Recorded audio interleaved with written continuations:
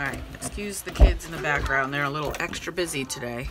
To make jersey yarn, which I do with the daycare kids all the time and we use to do crochet projects. All you gotta do is cut your shirt.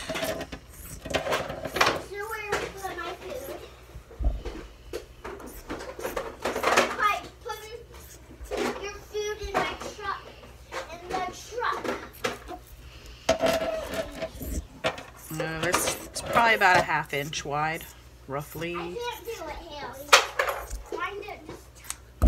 So you got your strip, and then you just want to stretch and roll like that. And then it gives you this, you know, nice little cord, and it has some stretch to it.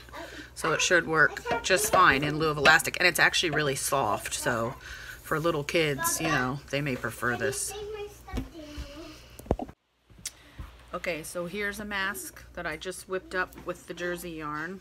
One benefit to using this, aside from recycling, which is cool, is you can do it as a tie-on mask also. So you can take them and tie them.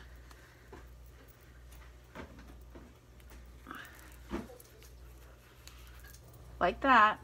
Or you can do the original version and loop it through the ear. So hopefully this is a good option for everybody.